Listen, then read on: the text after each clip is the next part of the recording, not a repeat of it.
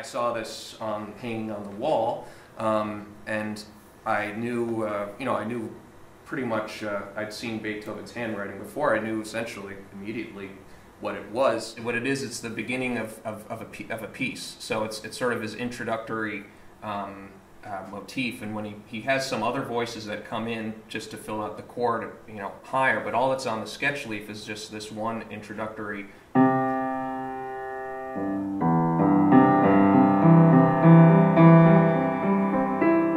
That's all that's there.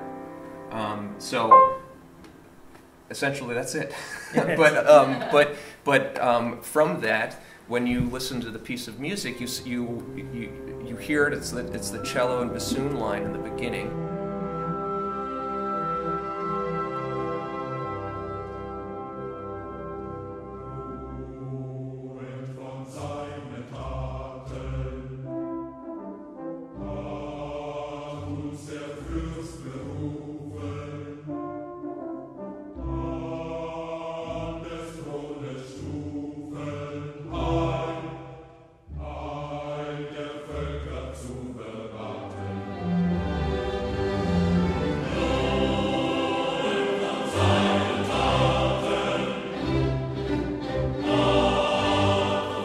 Most of the authentication had to do with finding out what the piece was, and the key is that short little motive up in the corner. Well, Beethoven got a commission while he was away at Spa, and it was from the emperor, to write a piece to honor the first king of Hungary, King Stephen, which is the name of this work.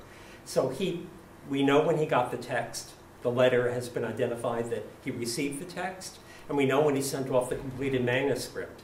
So with those details, we can figure out the 10-day period that he worked on it. And this is clearly one of the working out parts of that.